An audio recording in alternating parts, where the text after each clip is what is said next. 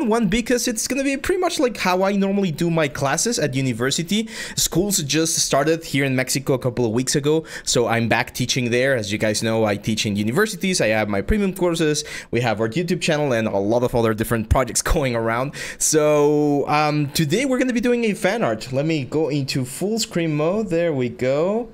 Let's just check our display right here. Perfect. Perfect. So today, as you guys know, last week One Piece launched its live like adaptation, and it's been getting a lot of praise. So my brother is a huge fan of the series. I'm gonna be honest, I haven't seen the whole thing, like the whole anime thing. I've started watching the Netflix thing, and it's very enjoyable.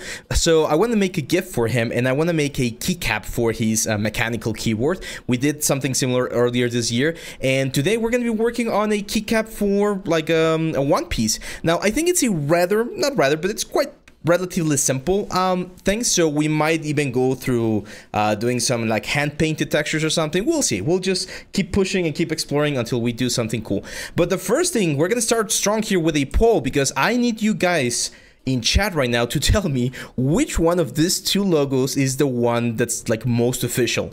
From what I was doing some research, and from what I saw, both of them are like official, but I don't know, you guys tell me, should we go with logo A, which is this one right here, or should we go with logo B, which is that one right there? Which one of these two logos should we go with? This is logo A, and this is logo B.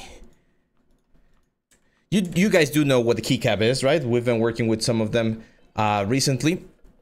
So a keycap, let me show you. I think I have a picture right here. Images. This one. So this is a keycap, and it's something that goes on top of your keyboard. And I've seen some really like fancy decorated keyboards, and today we're gonna do something similar. But I need to know which one we should pick. The jaw of the logo B looks better. Yeah, I think this one is the one that's like on the official like manga like issues and stuff like that. We got B from Roycel, B from Harambe. Let's see how the poll is going.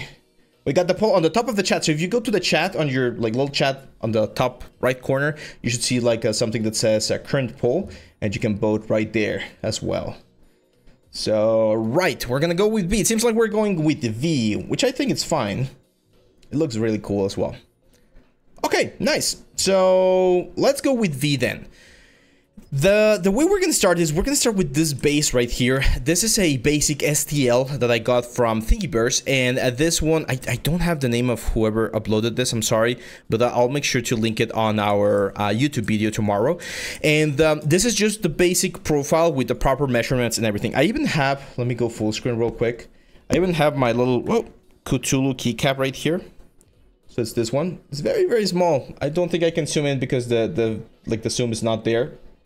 But this one goes straight into the Cherry MX type of switch, which most mechanical keyboards have the Cherry MX profile, so should be fairly easy to do.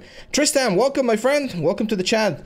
Welcome, Asterix Gaming from Romania. Dude, I don't think I have Romania on my map. A couple of days ago, I announced that I have a map up here, and it's a map from the world, and one of my goals is to get a student from every single part. So I think you're the first one from Romania that has mentioned that. So, Sai Tarak from Discord, awesome. So for those of you that are just joining, we do have a Discord channel with amazing content and amazing community. So we'll link that thing in just a second for anyone to join if you guys are not part of it. Okay, so let me get pure ref real quick. And let's go back to like Google. I need to get the logo again. So One Piece logo. And it's the small jawline, so let's copy this, pure ref, and we're gonna keep this one right here. Perfect. So one of the things that I'm thinking about is we can't really make the bones super long, because then if you press the key down, it's gonna press other keys that are close to it. So I think like roughly like a size like this should be good. We still keep our skull inside of the profile, and again, we shouldn't be like affecting any other keys in our keyboard. And another thing that's going to be important is that we don't want to have a lot of volume going up.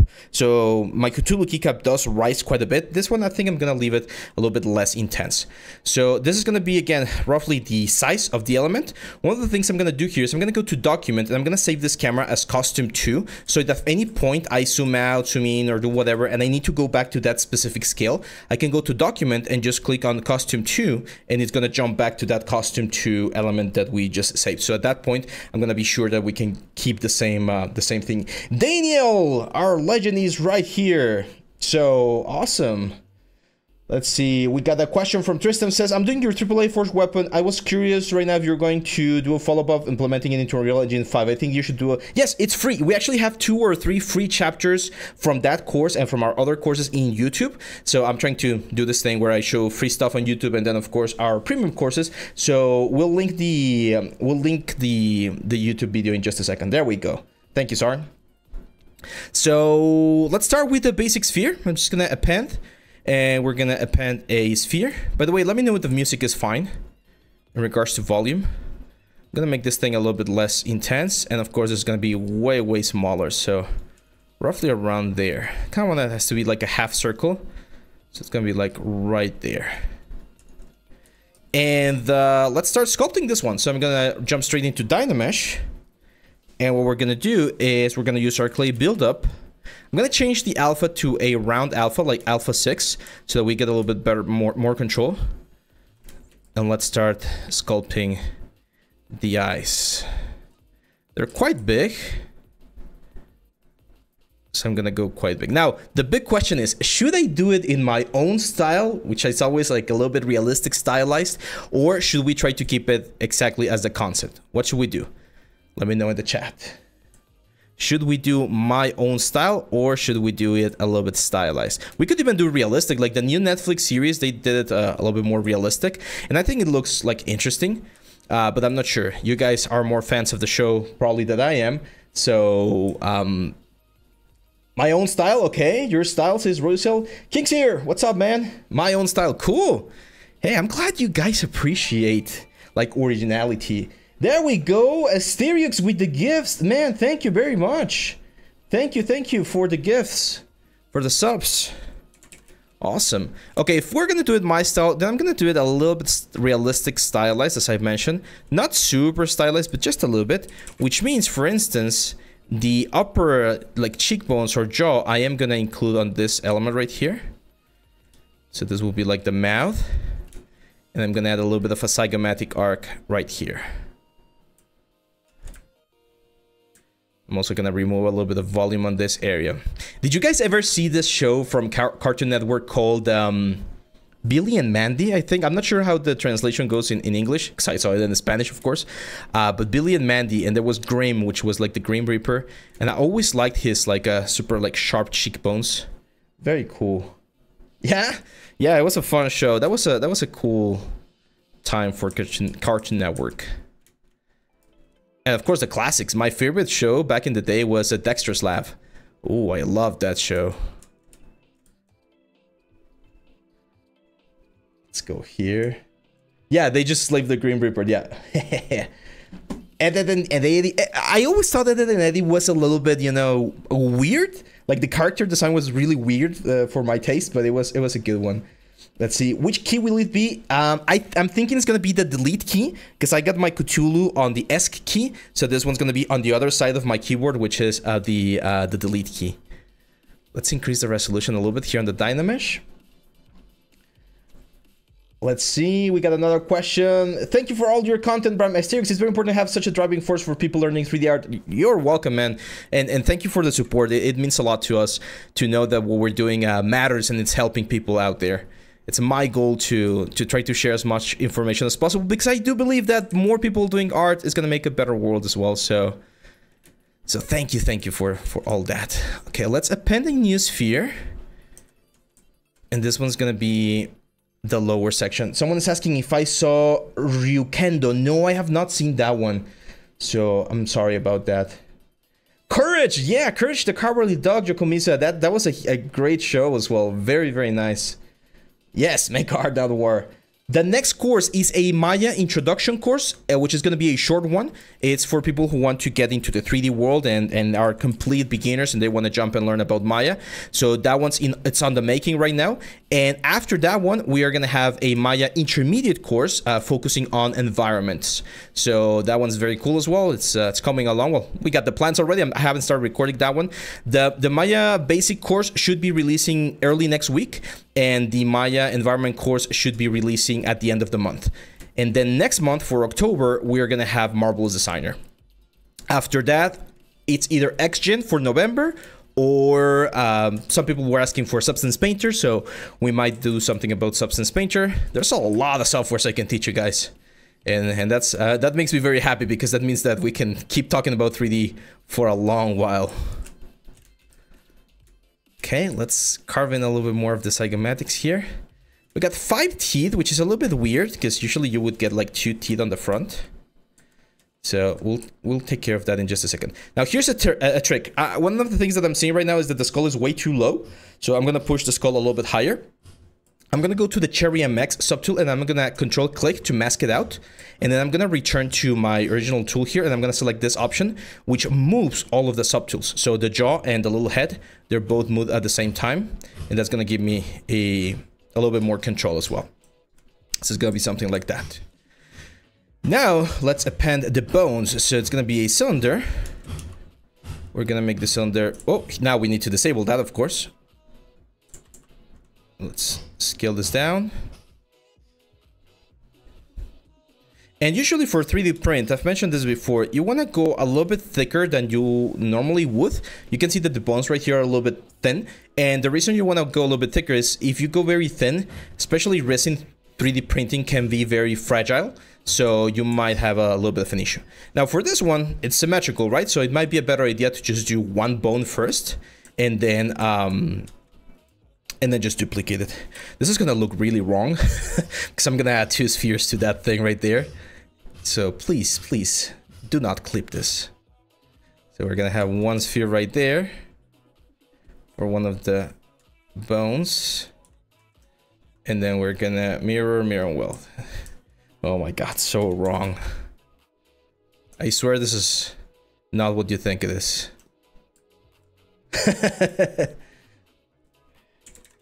Okay, now we're gonna use Stream Dynamic, and I'm just gonna start adding this sort of like a beveled effect to the bones. I'm actually gonna make it a little bit asymmetrical. Asymmetry always looks nice, and for a small piece like this one, since we're not gonna be doing like retopology and things like that, shouldn't have been that much of a problem. So let's reset this. Wait, did I miss the question? Keep baking. Grooming. I was looking into Mari for very high res textures for, yeah, Mari is really good. Mari is really good, but it's a little bit more for, I'm not gonna say it's for like advanced like textures or anything. It's a slightly different workflow. What Mari does, or at least when I learned Mari several years ago, the way it worked is you would bake the textures into the maps as you were like building them, and the problem with that is that it's not as procedural as where's my key? There we go.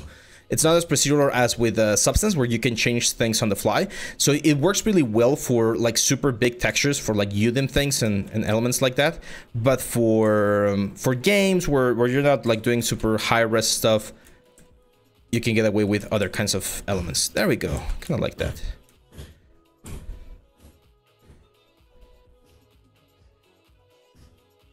I cannot find. I really want to do a hand painted tutorial, because I love hand-painted stuff, but I think I'm gonna do it just free on YouTube, because I've never done like professional hand-painted things. It's always been like fan arts and things like that, or for myself.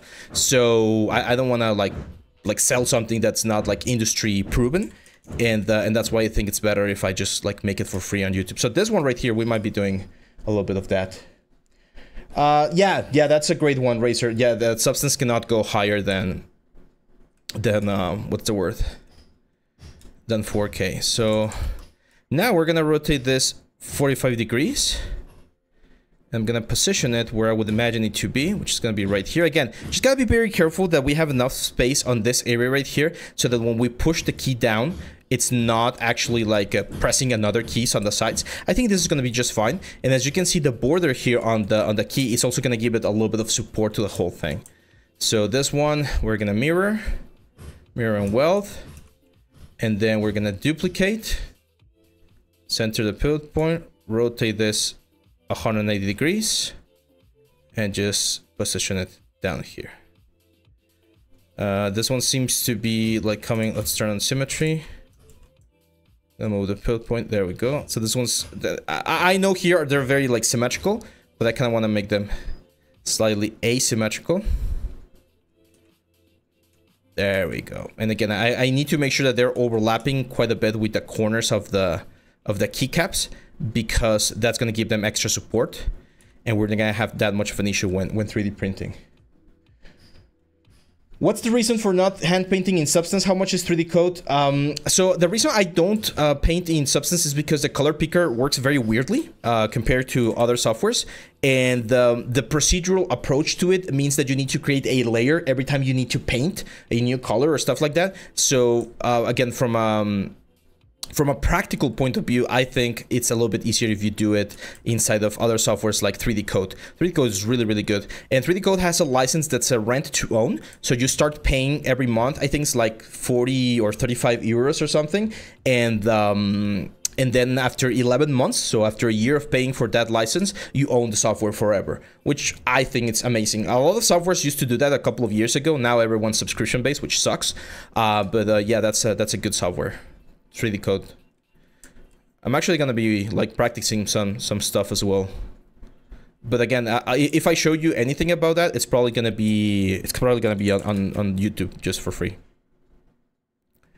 So this is gonna be like the chin. So let's create like the jawline and the chin line. And I know that the teeth are gonna be there. We'll add them in just a second. And in this one, I actually do want to go like really heavy on the details. So we'll get there in just a second. Now, one thing very important here, you can see that the skull is kind of like smiling. So it might be a good idea to make it smile as well on the shape of this element. Can I share an ArtStation link here? Yes, my friend, but I'm not going to be able to look at it right now. It's gonna break the flow of the stream a little bit, but feel free to oh, there you go. Yeah, Sarna's saying that's gonna be blocked. So yeah, feel free to go into the Discord channel and share it on the portfolio review. Actually, have we September portfolio review is open, right? I think September's portfolio review is open, and we have portfolio review next week, if I'm not mistaken. Yeah, it's next week. So if you want me to review, we're gonna have our portfolio review next week, and same time like today. And we're going to be going over it right here in Twitch. So if you guys are watching and you guys are not following, make sure to follow. We want to get to our goal today, which is 360 followers. Let's see if we can get there. Now let's go for the teeth. I'm going to append a new cube. I'm going to move the cube forward. There you go. See, Tristam, thanks for the follow, man. Thank you very much. Let's go. Let's dynamesh this cube, and there we go. We got Razer as well following. Thanks, man. See, I knew we had some extra followers right there. Asterix, thanks for the sub, man. We have special roles and special levels in our Discord for people that sub, so welcome and thank you for the sub. So I'm gonna make this very square, very cartoonish. Gonna be like a little bit of a contrast. And now let's position. I'm a little bit like,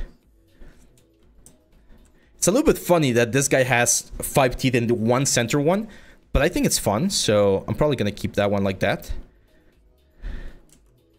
So that's gonna be the first one right there. And now I'm gonna show you a trick. This one, ooh, you guys are gonna like this one. So Control Alt, and I'm gonna duplicate this one once, and then another one 3 times. There we go. Let's get rid of the mask. I'm gonna press all the groups to make sure that everyone has a single group. We're gonna mirror, mirror, and then wealth, and this is gonna give us like the 5 teeth right there. And then we can go to W, center the pivot point. Let's get rid of symmetry, center the pivot point, and then bring symmetry back. We can go to our little gizmo right here, and we have this thing called the bent arc. And this one allows me to bend these things in an arc, like this. So I can get the exact same like sort of curvature, like that. And then we can go to this side, and we can also bend the curvature like this. So as you can see, without having to like manually like move things around, I can get things to look very close to what I want. I'm still gonna use my move brush, of course, with a symmetry turn on. And we're gonna like adjust a couple of things. Very important, when we're thinking about 3D printing, you wanna avoid having all of this like empty areas. Like any pocket of air that you have on your sculpt could potentially cause some issues in 3D print. You can get some extra suction, you can get like unsupported areas. So it's very, very important that we try to avoid that one, or that sort of like effect. There we go. Now I'm gonna go back to the skull, and I think it might be a good idea to add a little bit of a border here on the teeth. Kind of like the root canal that we have with the... Again, we're gonna add a little bit more detail. It's such a small piece that we can't really go for like super fine detail because it's not gonna be seen. But we can exaggerate some of that and get a nice effect. Let me go. I'm gonna go here, say accept, so that gets applied. I'm gonna push it, maybe scale it a little bit right there. And then what I can do here is I can literally just duplicate this, rotate them around. And then either with move brush or again with the other tool, just play around with this, guys. These ones are actually, it's a really weird position because they do seem to be kind of like flared out as well.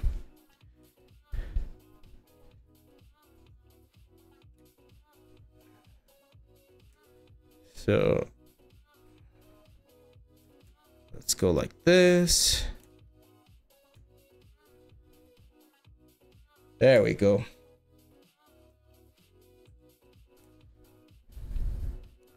I'm not keeping up with the chat. Let me see. Question for portfolios prop artists: what is best, creating a solo asset or creating a mini scenery for the asset? That's a great question. So it depends on the asset. Like if you're just doing, I don't know, like a paint bucket or something like that, then doing a scene would be probably better because you can showcase more stuff that way. But if you're doing like a super complex asset, like a sci-fi capsule or like a super complex gun, then just like having it like that should be more than enough. So I guess it depends on the complexity of the asset. Super complex assets might require, or can be like left alone and that's it. But for more simple things, as I've mentioned before, like adding a little bit of a scene or a context is the word I was looking for. Having them in a context file might be a good idea. There we go. Let's definitely dynamesh this one with a higher resolution. Yeah, that looks good. I like this. Let's close the nose.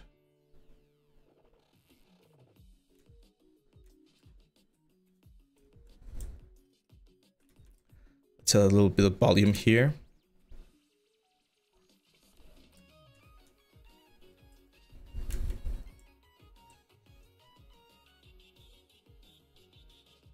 If I, okay, give me a second. Help room. Oh, that's the lantern from Racer. Okay, let's take a look, Racer, real quick, just real quick. This is good, man. This is really good. Wow. Yeah, this is amazing, dude. Shit. Is this how many 4K textures you got? Anchor points, yeah, anchor points are great. We talked about them recently.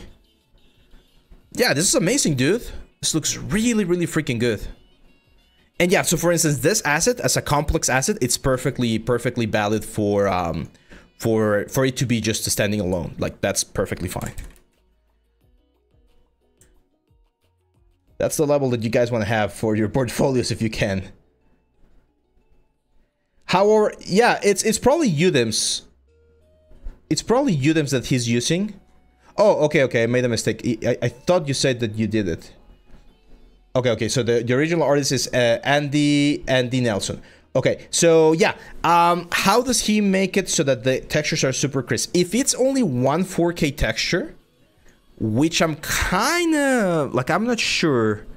Because, like, look at this, like, little detail right there. That looks super, super crisp, as you say. Like, the fidelity of the textures is super, super crisp. I'm not sure it's just one 4K texture. It could be, though. But I'm really questioning. It's probably, like, a couple of 4K textures, to be honest. Because, yeah, the level of detail is not something that you can achieve with just one 4K texture.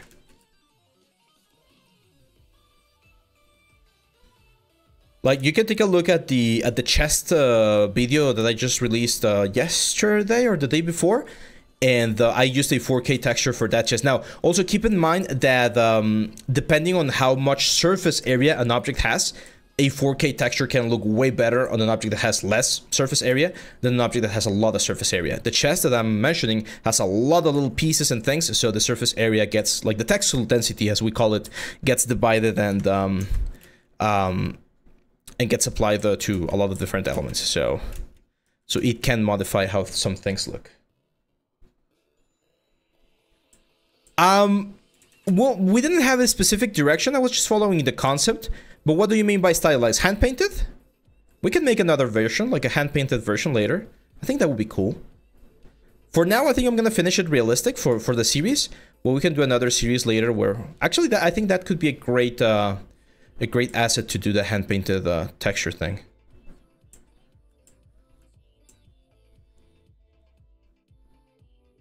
Okay, let's just clean up some of the areas here. I like how this is looking, but it's looking like angry or something. So I wanna like modify the curvature a little bit here on the thing so that he looks a little bit happier. So I'm gonna go to like this teeth and push them up. Same thing for this one. There we go. And then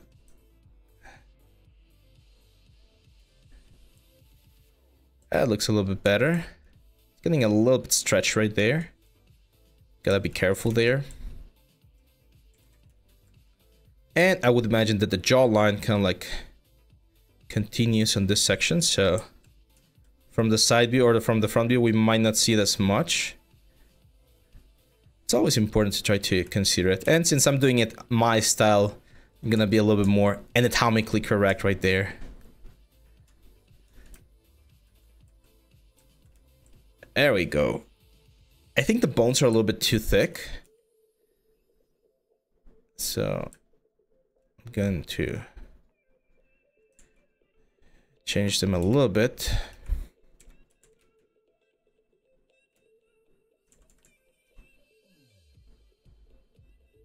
I'm trying not to have a lot of floaty effects. Not super thin either, because that's gonna, or that could potentially make it a little bit difficult. Same for this ones.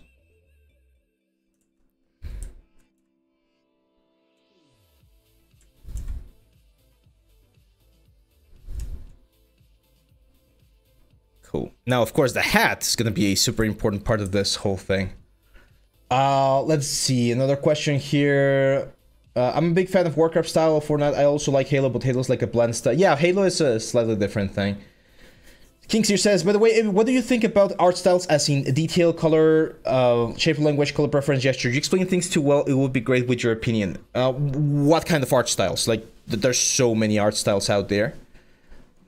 But personally, one of the things that makes a good piece for me is silhouette. Like, I'm a huge fan of having strong silhouettes on my elements, on my creations, on everything.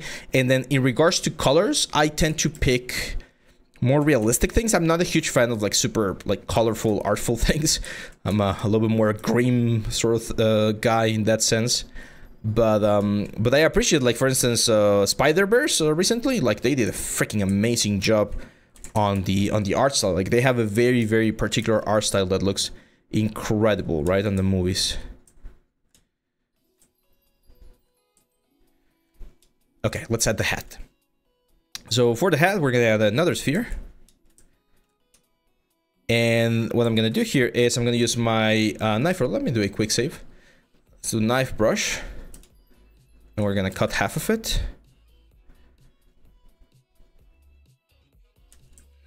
And what I'm gonna do is I'm gonna tilt it back a little bit so that we have that we can see the bottom part of the hat, like where it finds the skull, pretty much.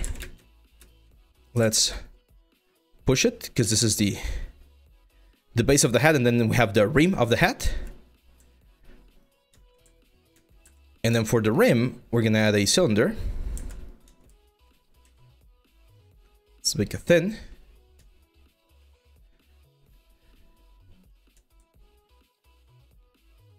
And this one, I do want to like push it a little bit more. I don't want this thing to be like super like high up, because again, like imagine trying to press the key. We kind of want to have like a smooth profile on the key so that we're not having that much of an issue. But that doesn't mean that we can't like distort a couple of things like here and there. There we go. Now I do want the hat the hat trim to kind of like go closer or become smaller. Kind of like a taper or like a bevel. So I'm gonna turn on polyframe, and we're gonna go to C modeler. I'm not a huge fan of C modeler, to be honest. Like, it's not my favorite thing, but it's quite handy. So here what I'm gonna do is I'm going to delete the edge loop complete. There we go. So that we leave this as a clean like polygon. That's it. And then we're gonna bevel. So probably like that. And same thing over here. There we go. That looks quite nice. And then to keep this sort of like sharp edge right here, we can either bevel, or as I prefer, I'm just gonna insert some more edge loops on the board there. Kind of like traditional subdivision workflow. Let's see. ZBrush UI gives me anxiety. Yeah, it did that to me when I first started as well. Okay, let's go with realistic to stylized, like blocky to Pokemon. Okay, we'll talk about that in just a second. Let me just see more questions. Realistic sci-fi to me probably would be Mass Effect. Okay. I'd model the parts in Blender and Dynamish in ZBrush. Yeah, that's another option. I never said I don't like, but I do like it. Okay, so I really like pixel art. Pixel art I think is very fun. And you can generate and create some very, very cool things. So I'm a huge fan of pixel art. I'm also a huge fan of stylized things like Fortnite. I really like Fortnite like art style. I'm a huge fan of those kinds of characters. And then in Pokemon, oh, I love the sprites. I'm a huge Pokemon fan, to be honest. I have some cards that I really like over here. I don't play the TCG, but I really like Pokemon. It's a franchise that I really like. But to be honest, I'm really disappointed with what they've done in the last couple of years, because I have not enjoyed the games. Like the graphic quality of the games is just so bad, and it has no reason to be bad because they have all the money in the world. Like I would understand that from I don't know, from a company like an indie company, right, or something like that. But these guys, they have all the money in the world, and they're making like garbage things. So to me, it's really, really weird. So I didn't even finish Pokemon. I got a Scarlet. Did I got Scarlet? No, I got Violet. I got Pokemon Violet, and I finished the campaign, but I didn't go and like catch them all, right? So the fact that they're not including all Pokemon, the fact that the quality of the environments is so bad, like I'm really sad with what they've done. I'm hoping, because they released a statement not so long ago, and they mentioned that they're thinking about like slowing down their releases to maybe focus a little bit more quality. So I'm hoping that for the next Switch, for Switch Pro, Switch 2, or whatever it's going to be called, they do like pick up the slack and do something cool, because it's just sad that they have such a cool franchise and they're not doing it any like honor, right? Let's go to the skull. I'm gonna lower the eyes so that we have a nice like overlap there with the hat. How's this looking? Not bad, right? Not freaking bad for what, like an hour we've been working on it? No, not even an hour, like 34 minutes. There we go.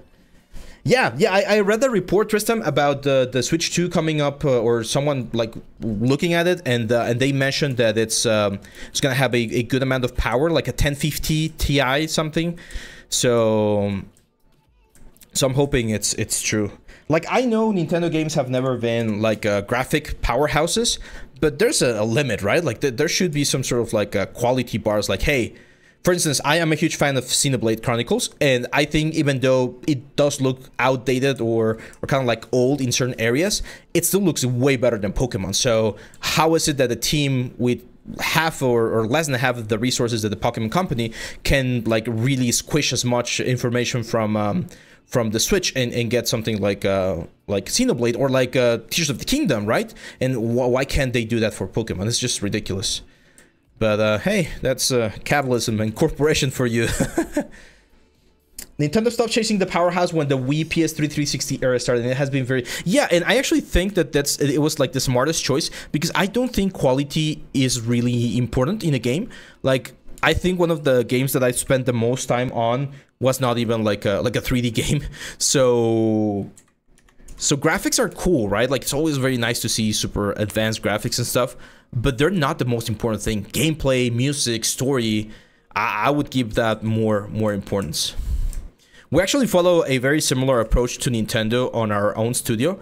Right now we're working on a very cool project that I cannot say absolutely anything about, but just a very cool VR project. And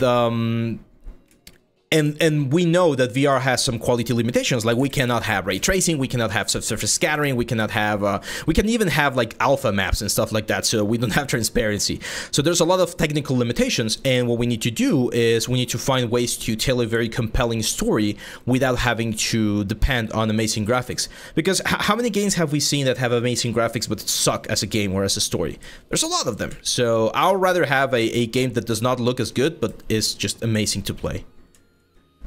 Starfield is amazing to me. I haven't played Final Fantasy yet. Diablo 2, Diablo 4 was good. I played it with my brother and my brother-in-law, but we got a little bit like turned off by the amount of grind that it required.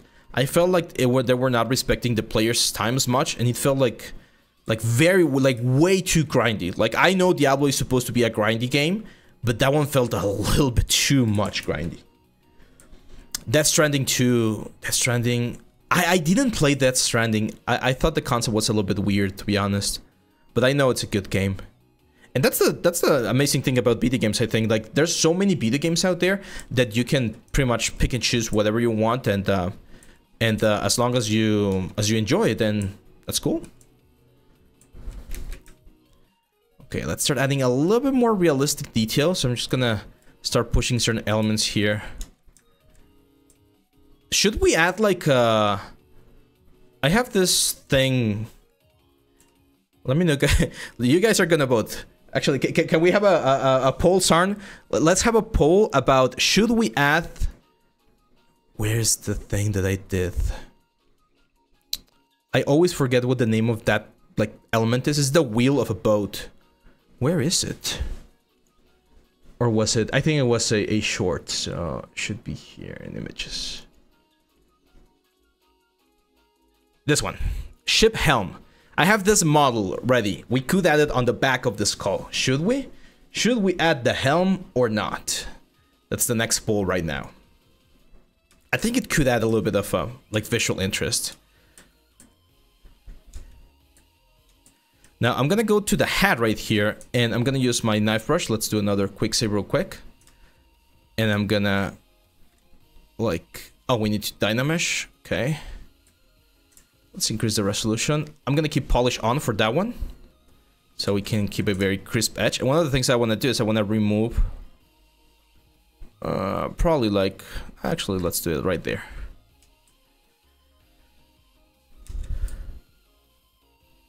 We probably need to clean a lot of other stuff like this sphere. I don't even know what that sphere is. That's the hat, so let's clean that as well.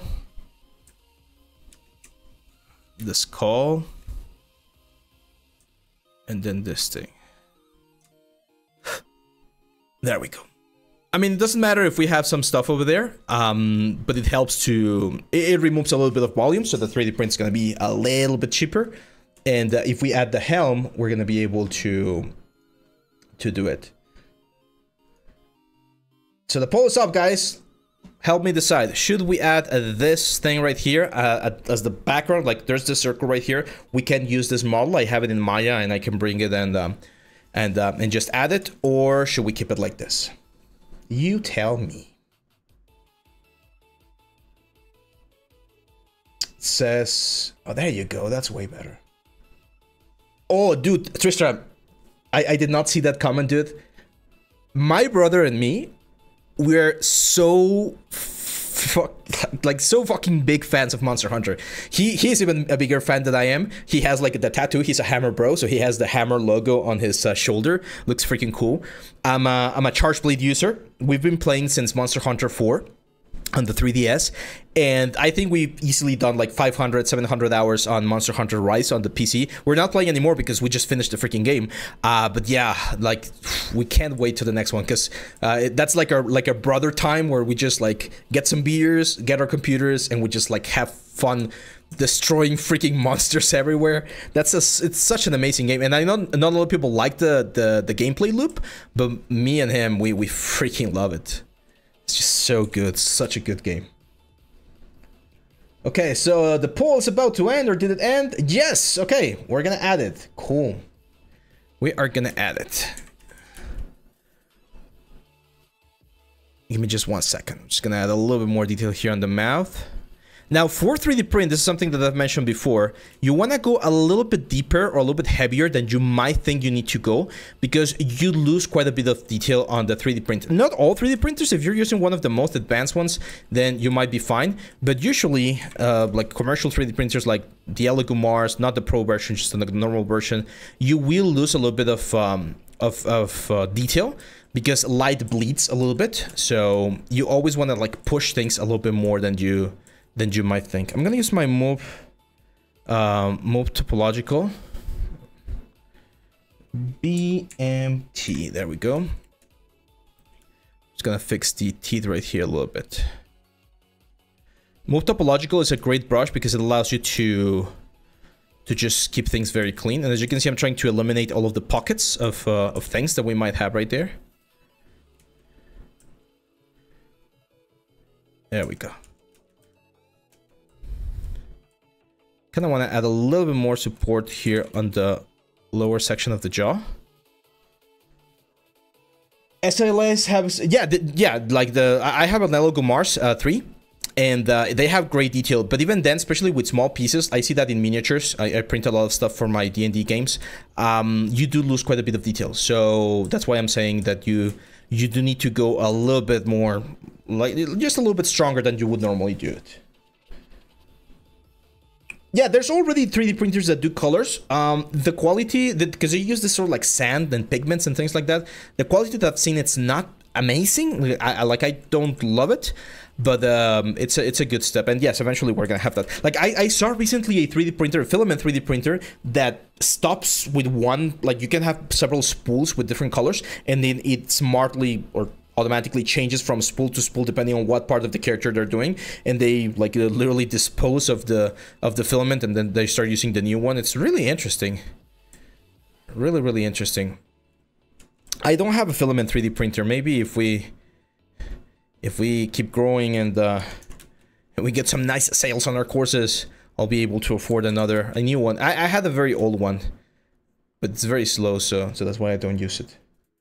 Gaming Instincts! Hey, Tristram! This is your man. Oh, there you go. Welcome, Tristram. Thank you for the follow. Awesome. What is the difference between a 3D model for games and 3D models for VR games? In VR games, you need to optimize even more. There you go. Thanks for the follow. For the follow and for the sub. Nice. Thank you, man.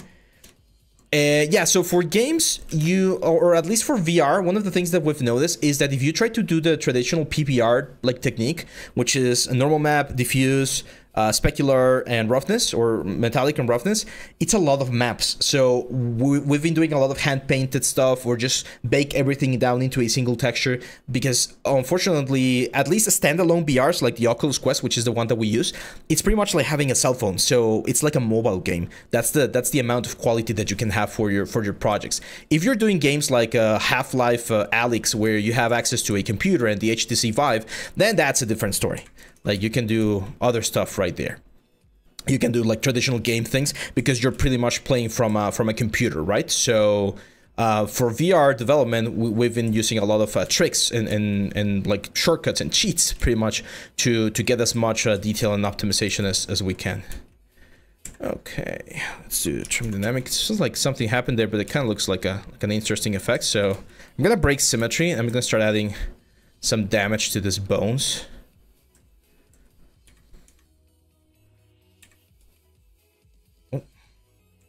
I'm not seeing my letter. Like, there's some light like shining on my keyboard and I can't see my keys. Let's see. I'm waiting for printers to get so big that you can go and print a 13-foot Godzilla and then put AI into it. And yeah, that's gonna happen eventually. Like, I just recently saw a 3D printer. I think the volume of the 3D print was like 1.2 meters, like cubic meters. It's just ridiculous. It looked amazing. It must be expensive as hell, but it looked very, very cool.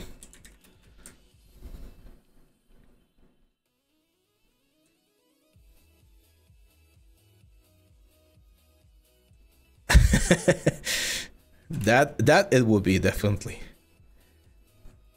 So for instance, here I'm gonna exaggerate the eyebrow a little bit more, because again, if we 3D print this, the size at which this is gonna be 3D printed, you're barely gonna notice it. I think I want to go to the straw hat and add a little bit of a detail here, kind of like a cut.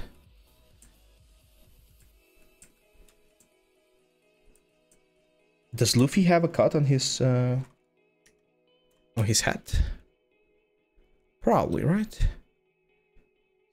Who here has seen like the whole One Piece thing, like the 1,000, I don't know how many episodes? Has anyone done that here in chat?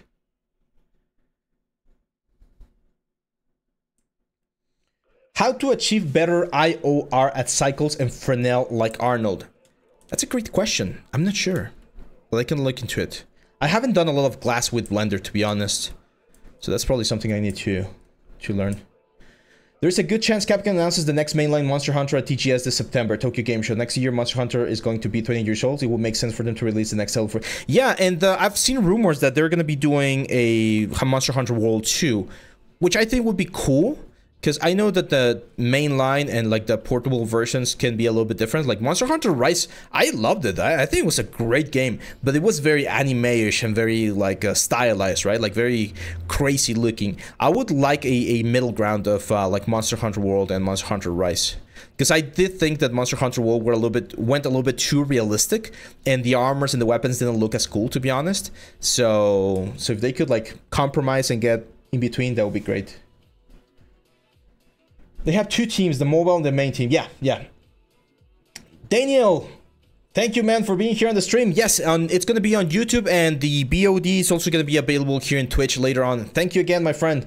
We'll see you on the Discord. By the way, if you guys are watching and you're not in the Discord, we'll share the link in just a second. Let's go over here. A little bit of detail. Like, I'm adding this sort of like grungy effects to the bone, because later on when I 3D print this and I paint it, those are like high points and low points that I'm going to be able to use a technique called the dry brushing and the washes, which is a very simple, well, not super simple, but quite simple technique to clean things up. Oh, we said we were going to bring this thing, right? The helm. Let's import it. So import Leal, and then where is it? Assets.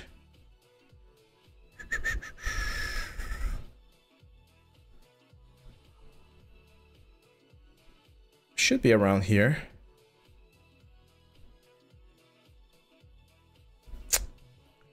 Where did did I leave that? Data? No, I don't usually leave it in data. Chess, coins, displacement, kindred, kobold, magic worm. Huh. Okay, I'm gonna have to open the Maya file. Let's go.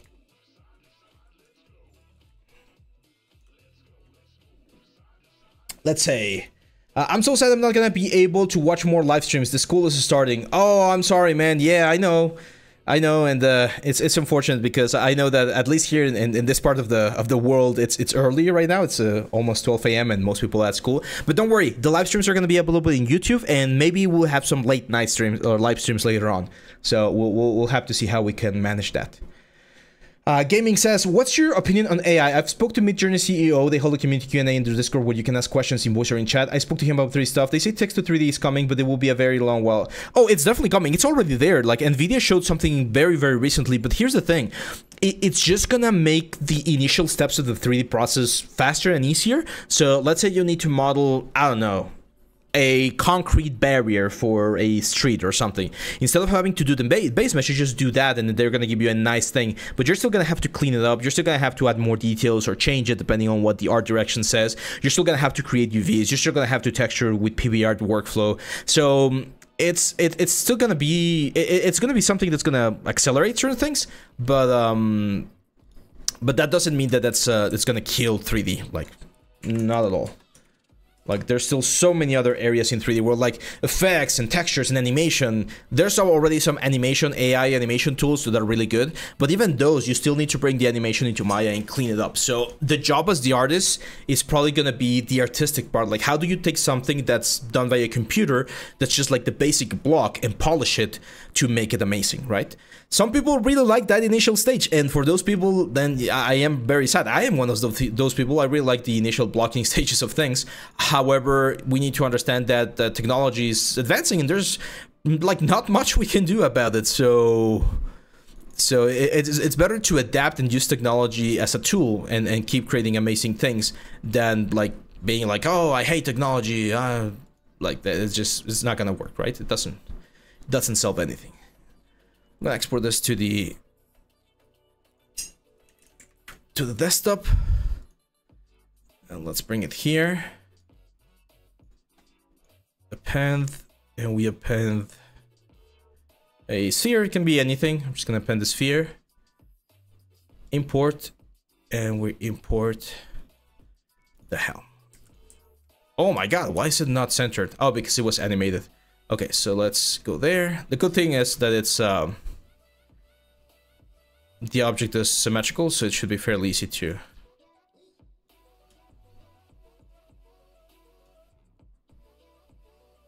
There we go. I'm a little bit worried about the little like things right there, because they might be pushing, like they might be like clicking other elements. Also gonna grab the key and just like push it back a little bit so we get a little bit more space. So that thing's gonna be like half there. That kind of looks okay. Another thing that we can do is just like make this thing a little bit bigger and then remove the little like knobs. I'm not sure. Now that I see it, I'm not convinced. I think it looks a little bit too noisy. What do you guys think? Gaming says, dude, I love AI. I am excited to see where it goes, and I believe it would make the game development so much easier. It's just another awesome tool, like who Photoshop was for its time. Yeah, and I mean, we can kind of see it right now with how movies are going. You know, you guys know in the United States we got the writer's strike and things like that. So I think one thing that AI is gonna help like do or achieve, it's gonna democratize the creation things, and now you no longer need to have like a super huge infrastructure to create amazing things, and you're gonna be able to tell stories and create products in a faster, like nicer way. I'm not sure about that, guys. I think we're not gonna use the helm. I don't like it. I feel like it makes the whole thing way too busy. So let's keep it like this. And for this thing, actually, I kind of wanna. I'm gonna go back before I cut it because I do want to have that's easier to print. And then what we can do is I am gonna use the knife brush, but at this point. Did it not work? Oh, it's not frozen. Let's polish Dynamish. Okay, so right there we're gonna cut. So yeah, there's gonna be an extra bar right there. It's not gonna affect the key or anything. And that's gonna make it a lot easier to 3D print. AAA are making more time, are taking more time to develop than Scammer Mortgage right now. Yeah. No, and here's the thing, you guys have seen it, like, they're taking more time to develop, they're taking more money, and it's not necessarily making better games, right? Like, we see that, I think, like, I like Call of Duty, but we see that, like, they're not really innovating or creating anything new. It's just the same thing pretty much every year. So it's the sort of stuff that you need to wonder, right? Like, is it really worth it to spend years and years working on something that's not even revolutionary? I don't know. I've always found like indie stuff has more artistic value because it takes risks, and I know it's not easy to make it as an indie artist because there's other like things that you need to worry about, but that's why I decided to start my own studio and everything, because we wanted to be in control of the creative decisions.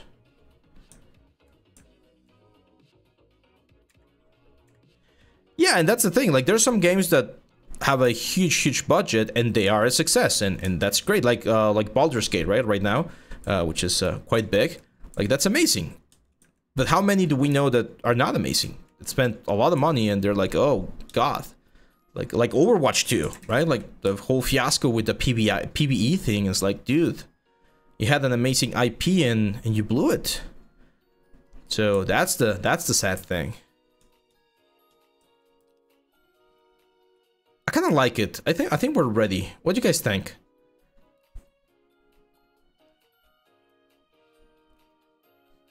Is it Flexi Cubes? Yeah, Blizzard's not the same anymore, unfortunately. It's a shame. I mean, they're still doing, from the art side of things, I think they've never dropped the ball. Like, they've always done amazing art things, cinematics, character design, environments. Like, it's just gorgeous, everything they do. So the artists in general, I think, have been amazing throughout these years, but everything else, it's just a shell of its former self, as they say. What would you do different if you can go back in time and relearn 3D? I would learn more about other parts of the 3D. When I started as a 3D artist, I was like dead focused on, I want to be a character artist, and everything I thought about and everything I learned about was character art. Now, with my own little studio here, I realized that it might have been smarter if I had learned other things, such as effects. Like, I suck at effects, that's the next thing that I need to learn. Even a little bit of like illustration, concept art, like, because now my role is more of a generalist. Even though I do characters, I'm more of a generalist, so it might have been a lot more a smarter use of my time to learn more about other parts of the pipeline than just focus so much on characters. So that's what I would probably change. Yeah, they are definitely, or they definitely feel that way, Pepper with Duck. I do think that they are soulless. I do think they have cool ideas. I think again, as a tool, they're a really powerful tool because you can just throw in like Midjourney or Stable Diffusion or whatever, and at least that's what I've been doing for my like D&D campaigns. I just throw in the idea of a character, and then if I see something, I work from there. So I use that as a launching point to start developing something that looks a little bit more interesting. So as long as you don't just use whatever it's thrown at you first and you refine it and modify it, I think that's a good way to make good use of the tool.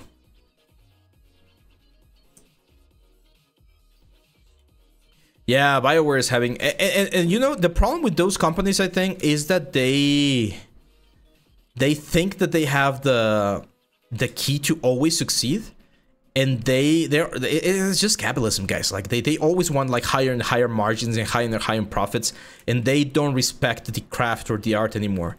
They want things to be rushed out. They overwork artists, crunch time, and like it's just horrible.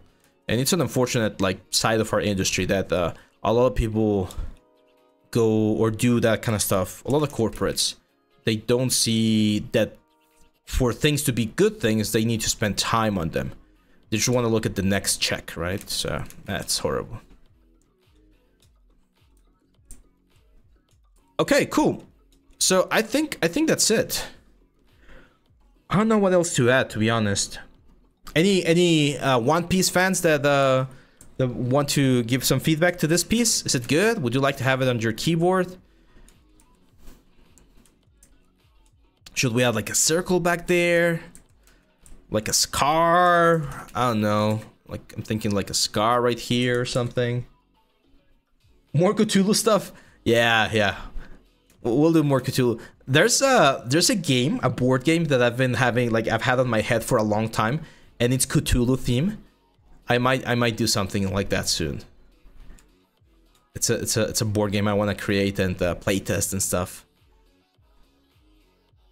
I don't have high hopes of it being like published or anything, but it's just like I want to be able to say, hey, I made my own board game, right? And I want to sculpt some of the things that I'm gonna need, 3D print them, and use like a prototype or something. Will you show us all the process with the 3D printing? Yes, we're about to do that. So I'm just checking the time. We still have 1 hour, so we're probably gonna be finishing the 3D setup or the 3D print setup like super fast. And then I think it might be a good idea to show you guys how to do a little bit of like hand painted thing for this thing, for just the sculpt, like without this element right here. Have like a banner or something. So here's what we're gonna do for 3D printing. This is the next stage, the 3D printing stage. Yes, I thought about that, Racer. I thank you for reminding me, because I did thought about that, and now you just reminded me. Okay, so here's what we're gonna do. I'm gonna turn on live boolean. Just make sure that we're not like creating any weird thing right there. Perfect.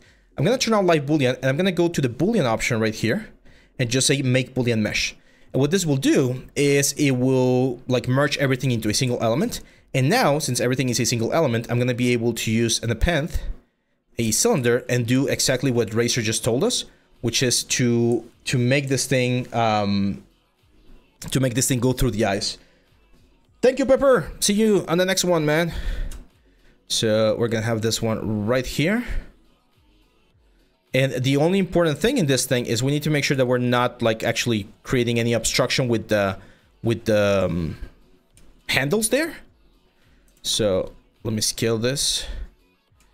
No, I don't think that's gonna be an issue, to be honest. Like, as long as we're not touching the cross thing, which is where the switch actually goes in, we should be fine. But if we want to be even safer, I'm just gonna keep this like way up here, like that. So yeah, let's do a mirror and weld, and we're gonna do this as negative booleans. And as you can see, that thing allows me to see through the whole thing. Oh, I'm a little bit worried about the thinness right there. So the cool thing is, since this is live boolean, I might be able to...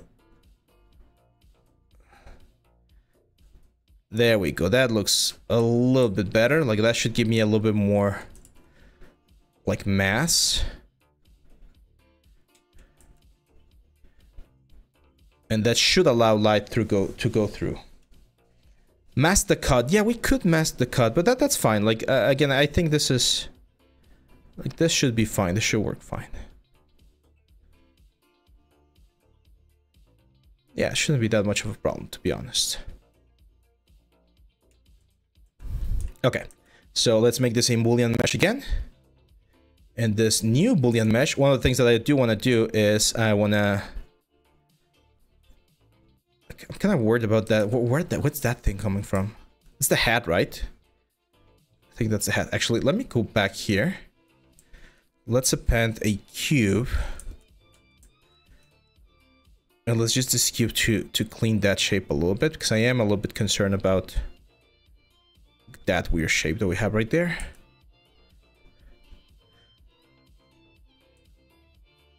I'm gonna rotate this.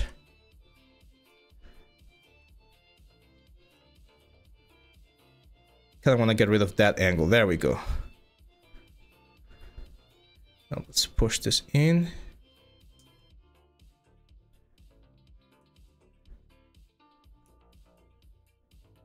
Yeah, that's better. So that little hole right there should be should be fine.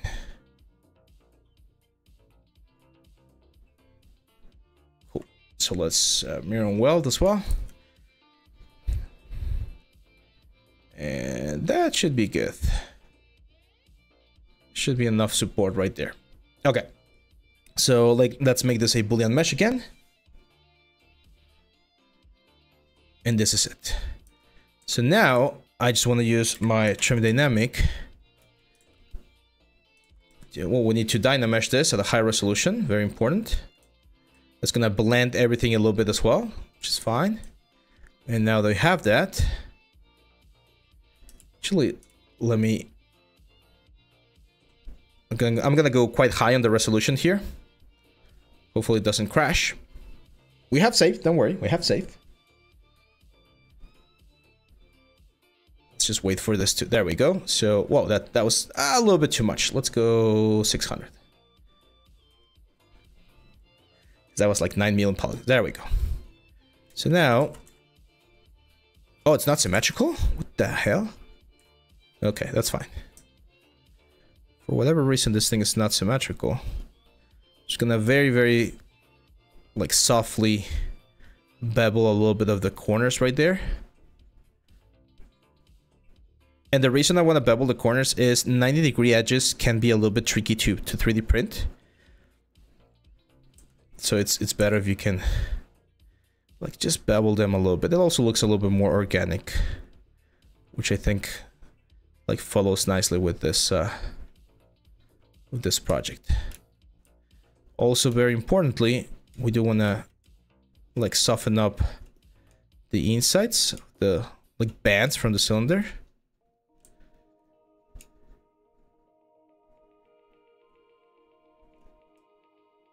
There we go. So now we have a single mesh. It's a watertight mesh. I'm gonna show you a little trick here just to check that we don't have any air pockets. This is very important for 3D printing. So I'm gonna go here and add a new cube, and then I'm gonna make this cube bigger, and we're gonna bring it to the front. And this cube is gonna be like removing. And if we start going kind of like a CT scan like this, as you can see right there, we're gonna be able to notice if there's any pockets. So there's a little bit of a pocket right there. Can you see it? Like right there. Right there. So we need to solve that one. And then... yeah, so that's pretty much it. So we just have a little bit of a pocket there on the back side of the teeth. Like right around there. Should be fairly easy to solve. Let's go here. I'm just gonna go my inflate brush. BIN, and we're gonna inflate the inner side of the teeth right there, and we dynamesh. And by doing that, we should be able to remove the air pocket. There we go. So now it's like barely there. It's still a little bit there, but it's fine. Like that's not gonna be an issue. So this right here is pretty much like a way in which we can see whether our 3D print is gonna work nicely. As you can see, everything seems to be working fine. So I'm gonna clone this to have another version right here. And once we have this version, we need to decimate it. So I'm gonna go to C plugin. Actually, wait a second, it's not that bad. No, this is not the mix one. Where is it? This one? Oh, I cloned the wrong thing. There we go, this one. So we clone this one. There we go, 2.3 millions, that's a little bit too much. So I'm gonna decimation master, and let's bring it down to 250K. That should be a good amount. Let's see, looks menacing with a cutter. Yeah, it's gonna look very, very cool, I think. If you have an RGB keyboard, I think it's gonna look nice.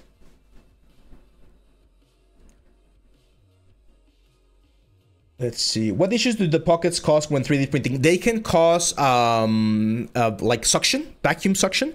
And this piece, it's not really that big of an issue. But if you have a big piece and you have a big suction point, when it is trying to bring it up from the plate, it can generate a lot of tension, and then it gets ripped from the plate and it just gets stuck on the film down. And you it just like makes the whole like print fail. So ideally you don't want that to happen. So 250K, that's perfect. We're gonna export this, very important. We're gonna export this as an STL. And I'm going to export this on the desktop, hit save and hit OK. And the most important thing now are the supports.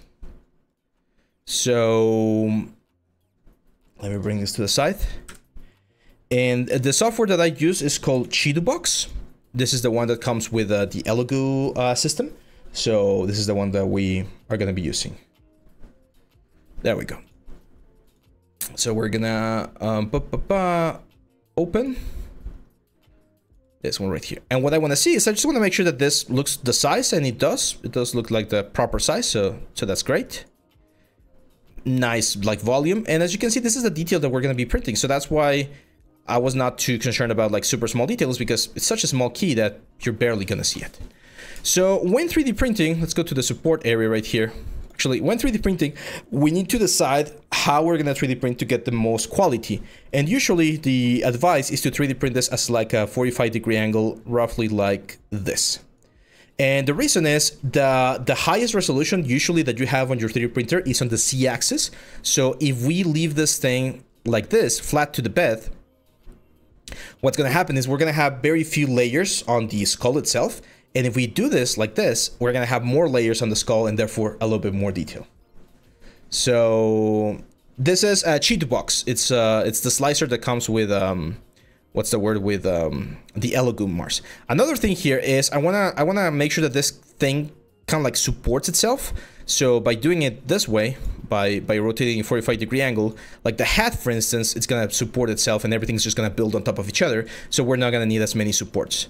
So if we go over here and we go to the lower section, the way supports work is as you start building things up like this, there's going to be a very thin element right here, and this is where we need to start supporting things. I am of the thought that it's better to have an over-supported print that does not fail than it is to go for a simple print that's going to fail. So I'm going to go with light supports here, and I'm pretty much going to support the whole band. I'm gonna try to support it from the side so that we don't have as many like elements on the front border. But if we have some issues on the front border, we can just sand them out later. So light supports for a small piece like this should be more than enough. I know, again, some people like calculate and calibrate everything to have like an amazing super clean thing. Again, I just like to play it safe. So this thing's gonna keep moving up. For instance, here I'm gonna add 2 medium supports on the inside and on all of the border right here, because it's going to be a slightly heavier border. So again, I would rather have some heavy supports just to make sure that this thing does not fail.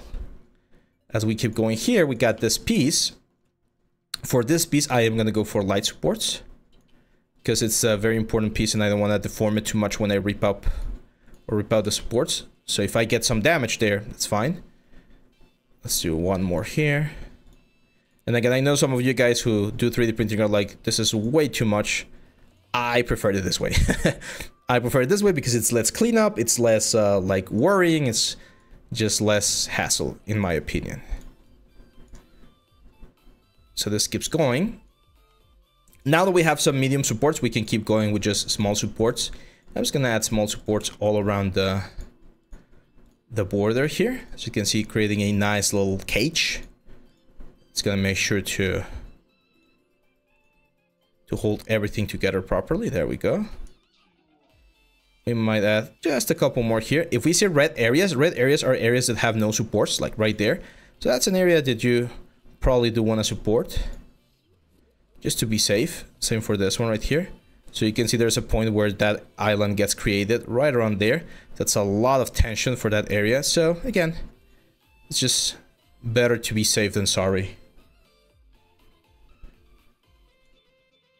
Do you cut the supports after? Yes. So the way this works is you print the thing and then you remove all of the excess resin and then you remove the supports and then you cure the whole thing. If you remove the supports after curing, they get hardened, so you might chip away from the piece. So ideally you remove them before the final curing process, because you do need to do a final curing process at some point. Here we go. So we got just very simple ones right there. Super simple supports. The supports, I usually like to support the supports. I know it sounds a little bit weird, but when you have a very fragile support like this, it can like fail. So I'll rather just support the support to make sure that we don't have any issues.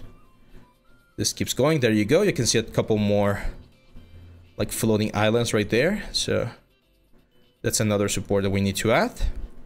And we can pushing this. As you can see, the mandible right there, it's pretty much like building on top of itself. So we don't need too many supports. But again, just to be safe, I'm gonna add just a couple of supports right there.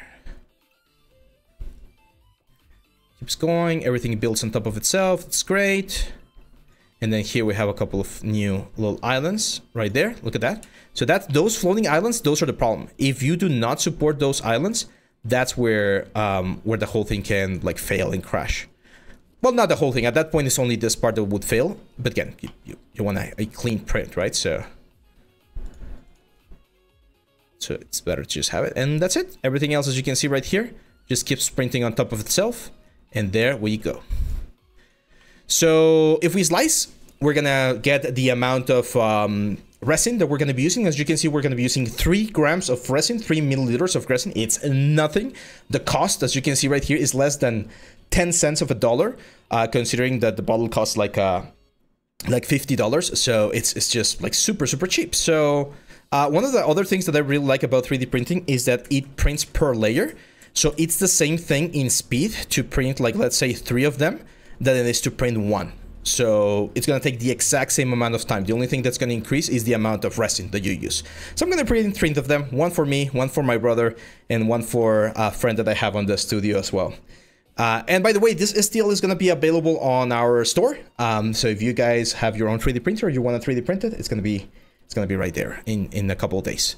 So let's slice.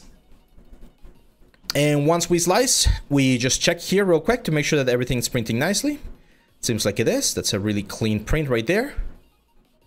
I'd like to change my lift speed to 50 so that it lifts a little bit like slower. It does make the print slower, a little bit slower, but it also reduces the amount of suction, and for me it works to make sure that my print will print. So I'm gonna save this desktop and let's call this One Piece. There we go. And that's it. That's the 3D like printing process pretty much. Like that's what we would need to do to 3D print the whole thing. And by doing that, we just ensure that this thing is just gonna work nicely. So where's the best place to buy resin in Mexico? Caprasus is asking. I buy it through Amazon, because if you try to import it, you get into some issues with customs.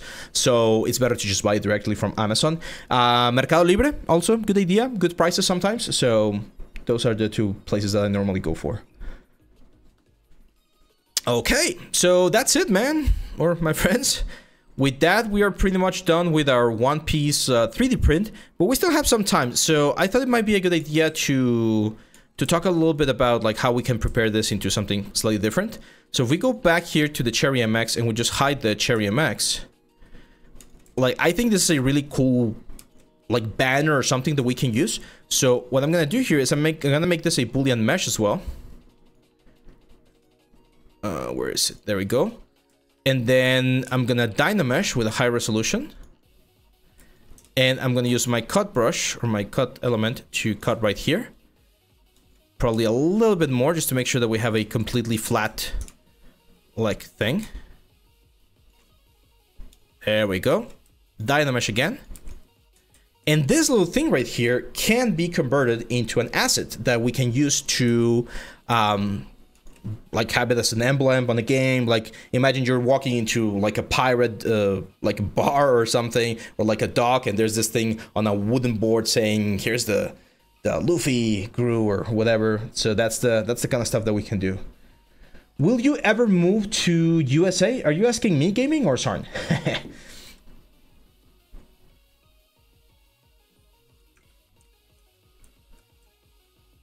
Me, I don't think so. I went to Newman in Los Angeles back from 2013 to 2016, and we've talked about this, Art and I, about like our goals as artists, right?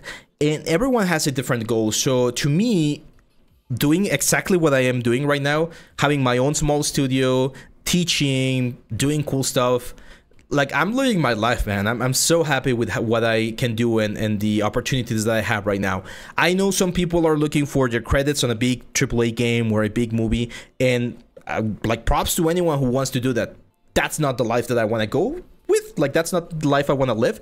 So unless I got like a super tremendous offer, I'm probably not gonna be like going anywhere, because I value what I have right here, right? So I really like what I have right here.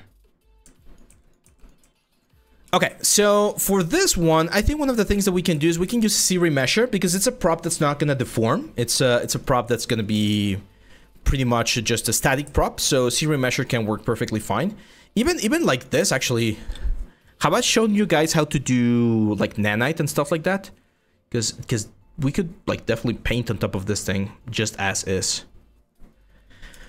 But let's try doing a C Remesher first. So I'm gonna go subtool and I'm gonna append a new, or sorry, I'm just gonna duplicate this thing.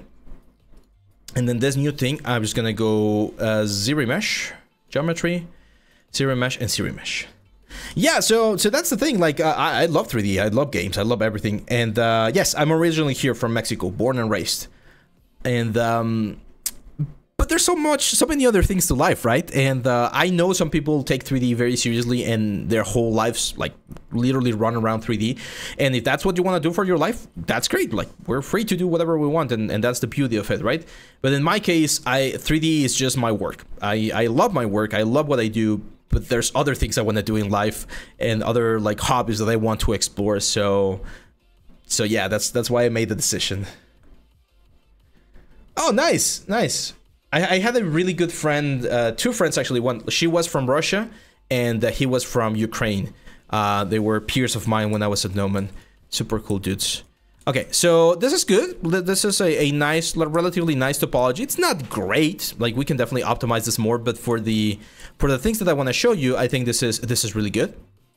So what I'm gonna do here is I'm gonna smooth this out 1, 2, 3 times with Control D. And then turn off back this one, and I'm just gonna project things again. So I'm gonna go to project and project all.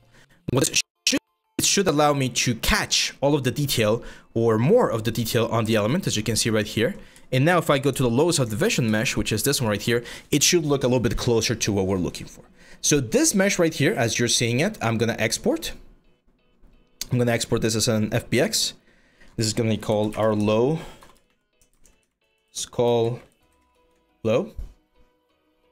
And then I'm gonna go to the highest subdivision level. 720 is not that many polygons, so I'm just gonna export it as is. I'm not gonna decimate.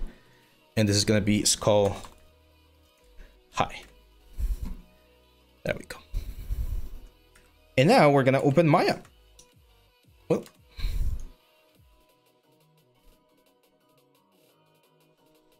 I want to learn Russian. I was telling Sarn that I really need to learn Russian, but it's a difficult language. And if you guys are not following and you've been watching for a while, well, help us get to our goal. We're really close to our 360 followers, and your follow or your subscription could really help. So thank you very much for being here, guys. We still got like 40 more minutes here on our stream. I need to get some water. Give me just 1 second.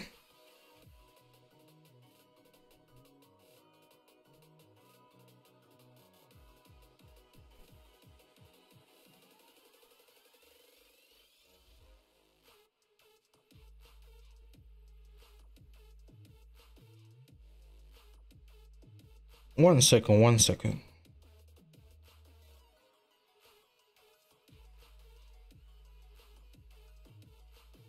Okay, let's go. So file, import, and we're gonna import here in desktop.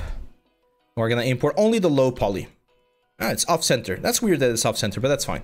So here's a very quick, like, it's stupidly like ugly UV that we're gonna be doing, but it should work. So what I'm gonna do here is I'm gonna go into object mode. Let's assign here our normal Lambert material. Let's make it a little bit darker. There we go.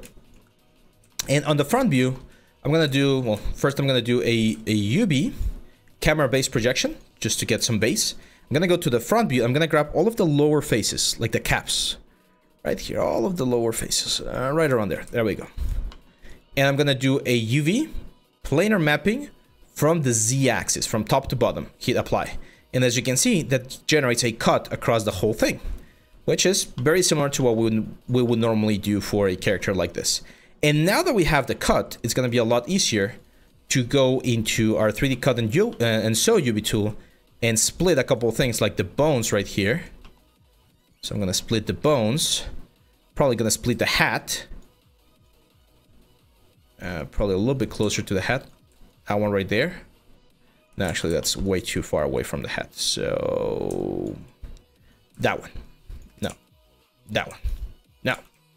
I guess it's gonna have to be that one. Okay. So it's gonna be the hat, and we split the other bones right here. There we go. This one and this one. And the only reason why I'm doing this split is to... It's a little bit concerning. It's not the end of the world, but it's just a little bit weird to have that many polygons up there. It might be a good idea actually to cut the eyes as well. And maybe even the nose. That's just gonna help the whole thing relax a little bit better. So we're gonna do a Control U to unfold, and then a Control L to lay them out. And as you can see, we got a decent UV right here. So now we grab this thing, file. Actually, I do want to center it, so I'm gonna bring in the high poly as well. Should be... Oh, wait. Give me a second. Let's change the name of this thing to low. Remember that Maya doesn't like when two objects are named the same. So that's what happened there. It was trying to...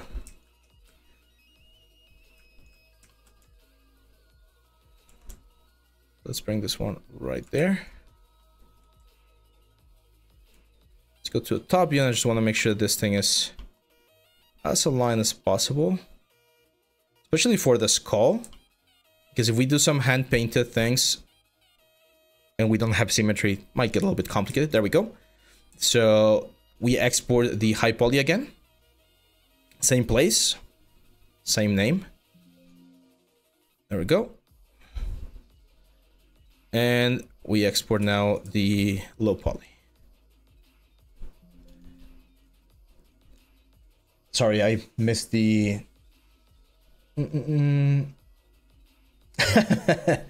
I trust the Sarn. I trust Sarn that we're not going crazy on the chat. Okay. Let me save this real quick. Where is it here?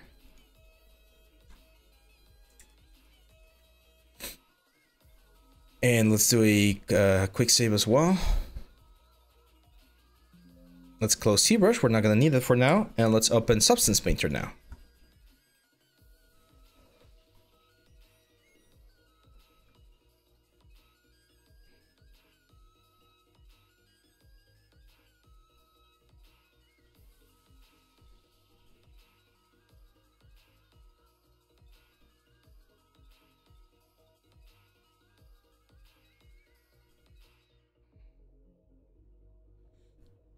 Okay,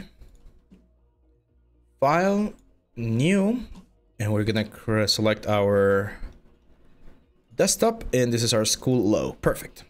And we're gonna be doing 2K. I think 2K is more than enough for this one. Let's do OpenGL. Cool. So this is our low poly. We go to our baker. We're gonna bake at 2K, and we're gonna bake with this skull high. And here's where we're gonna know this. As you can see, we got no red spots, so this is a perfect bake. And we just say maybe just a little bit of anti-aliasing, like a 4. And that's it.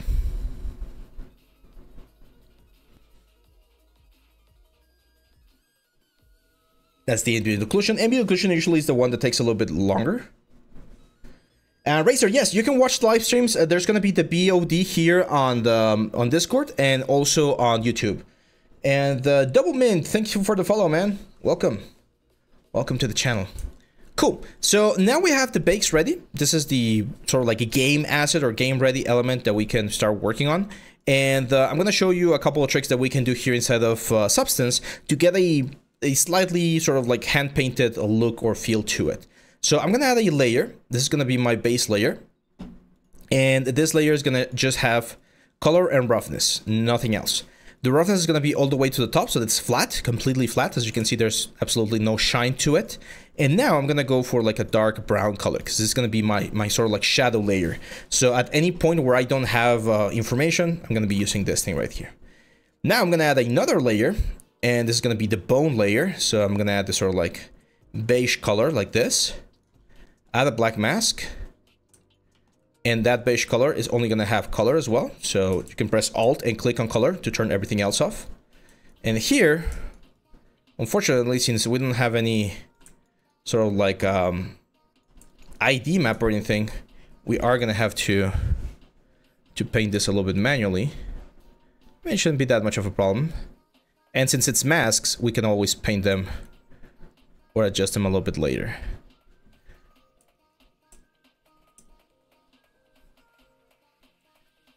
There we go. And over here. There we go.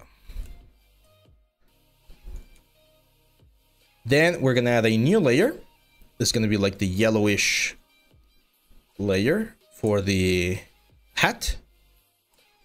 Same deal. Just paint the hat. I know that the layers are not perfect, don't worry. It's just a base. It's just the base colors that we're building right now. We're gonna fix and remove things if we don't want later. There we go. Now, the red color. So I'm gonna add a new layer. It's gonna be a red color. Black mask. Oh. And this is gonna be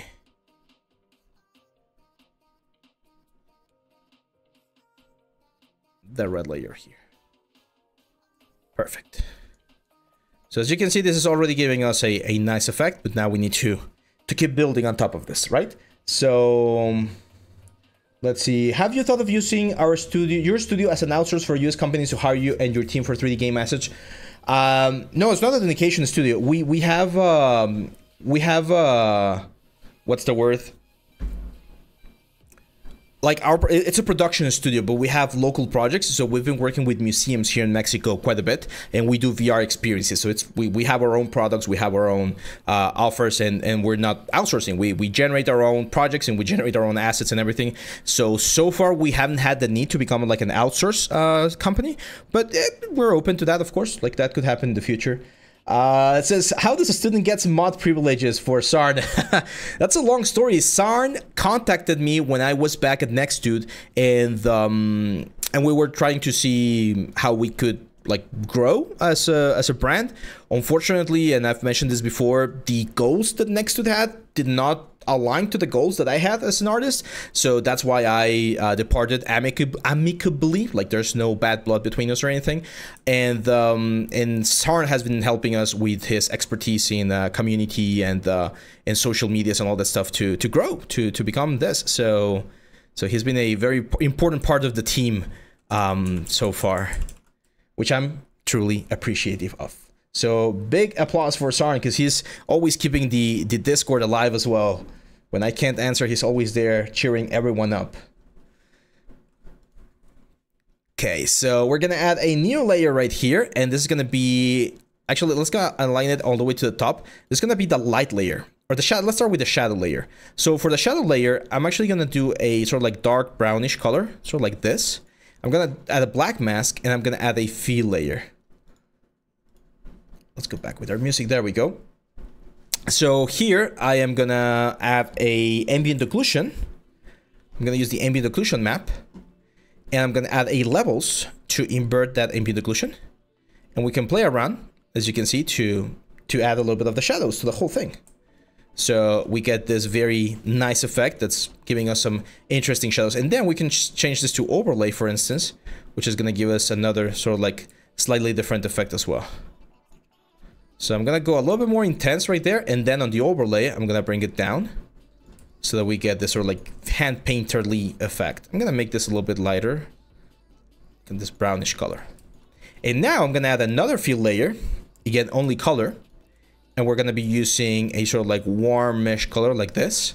And for this one, I'm gonna use a generator. I'm gonna use a black mask, of course, and we're gonna be using a generator, and this generator is gonna be a light generator. And the cool thing about the light generator is we can play around where this light is gonna be. So we can add the sort of like highlights to our mask, or to our, it's not a mask, to this sort of like thing. For instance, I really like this, but I kind of want to make this like inverse. Can we invert this? Usually I do this things like sideways, so in this case I don't think I'm going to use the light. I'm instead going to use the, it's called a position generator, this one, position. And what I'm going to do here is the position gradient is going to be front to back, like this. And then what we can do is play around. Let's invert this. There we go. So I want to have this thing like hitting from the top, kind of like illuminating the top of the element.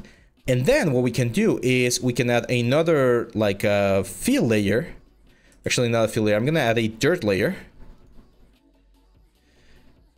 And I'm going to multiply this, or in this case, divide this. Is it divide? No, let's multiply, but let's invert. There we go. So we get this sort of like effect. It's going to be very low contrast. And we get this effect. We can then add another thing, such as a filter and a blur. And this one I like to change to linear dodge. It'll lower the intensity a little bit. So as you can see, it's giving us this interesting sort of like hand-painted effect with the whole thing. It's not the exact same thing as hand-painted. If we wanted to hand-paint this, we would need to go to another software, as we've mentioned before, which is, what's the word? Like 3D Code, because we'll get a nicer effect. Yeah, we did the 3D print already, Roma, but we had some extra time, so might as well just throw in some quick textures, right? So yeah, that's pretty much it. Cool. Any more questions, guys? I really want to bring this into 3D Code, to be honest. I don't remember if I have it installed. I do have it installed.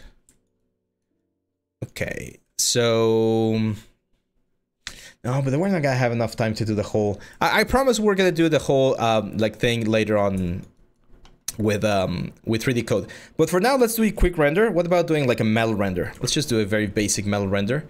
So I'm gonna go here to my elements, and I'm just gonna use smart materials for this. There's the bronze, so let's use a bronze effect. There we go. And then we're gonna use the bronze rust. Add the generator, or a black mask. Add the generator. We're gonna add the dirt generator. I'm gonna make the contrast a little bit bigger. Let's see if an overlay helps. That looks pretty nice. And then I'm gonna use an aluminum as a metal edgeware. So we're gonna add the metal edgeware. This one I'm gonna make a linear dodge, and the color of the aluminum, we definitely need to make this a little bit more bronze-like, so there we go. I'm gonna use the trick that I use normally, which is a fill layer with like a cloud noise or something to break up the effect. So let's use clouds, say. There we go, clouds 3. And we're gonna multiply this. There you go. So as you can see, that breaks up the effect a little bit. Same thing here on the bronze. I think that would work nicely. So let's add a fill layer with a like dirt effect. And we're gonna multiply this. And as you can see, that reduces, this dirt effect reduces the amount of rust that we have. So it's not like perfectly obvious. And I think it might be a nice touch if the band is like a red metal. So I'm just gonna add a red color. Add a black mask.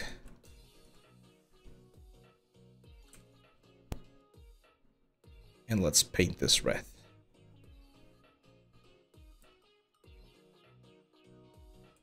Hopefully I'm honoring the fan base with this fan art right here. Let's break symmetry because it's not perfectly symmetrical.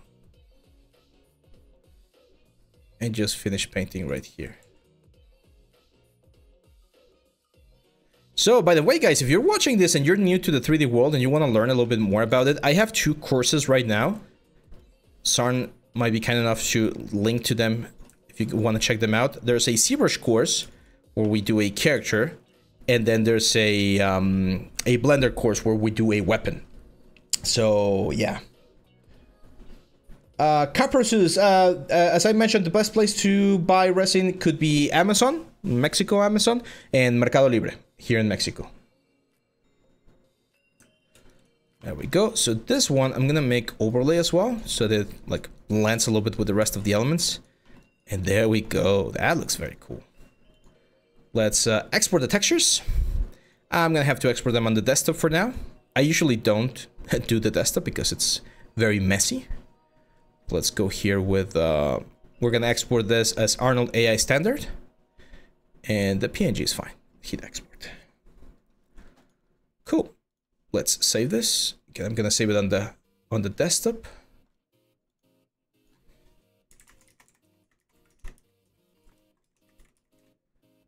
There we go. Let's go to Maya. Actually, I just need to delete this one.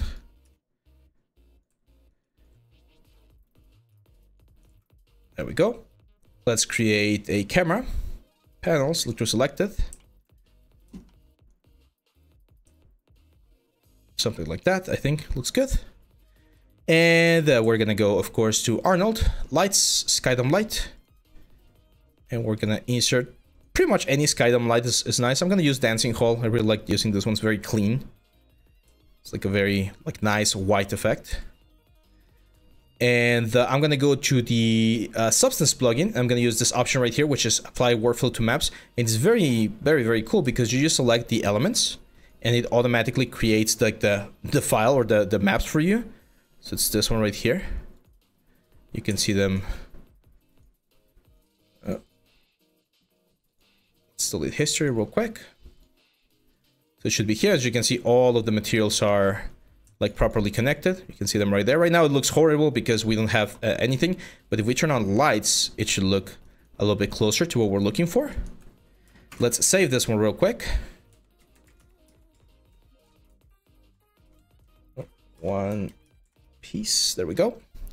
I'm gonna go to my options, change this to GPU, and let's do a quick render.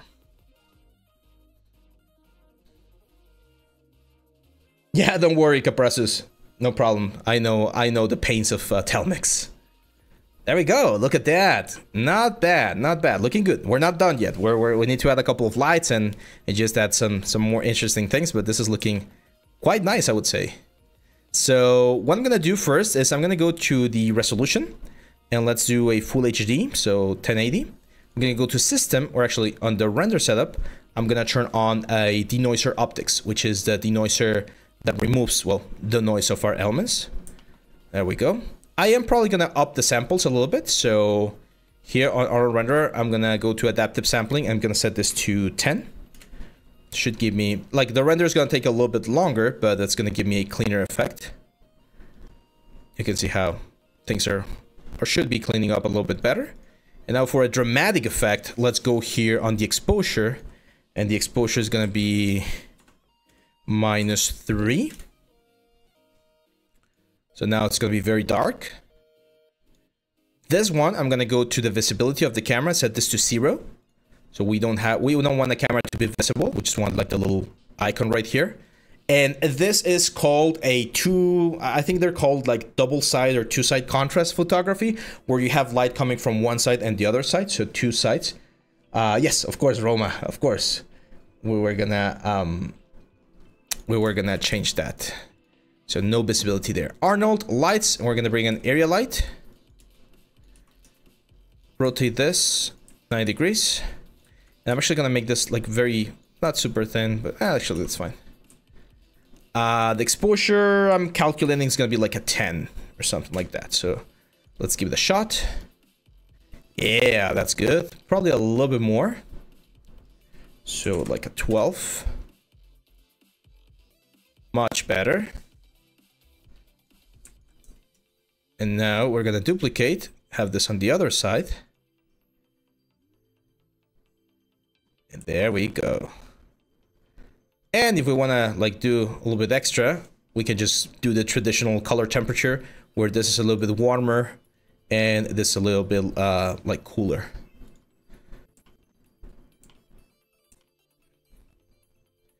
Now I think it looks good, but it's very contrasty. So I'm gonna bring this guy forward a little bit and rotate it like this. Same for this one, and rotate it like this.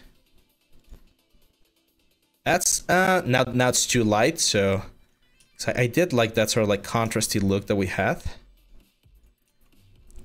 but not too much. Like I do like this like dark line going across the center. There we go. That's better. What do you guys think? Do you like this one?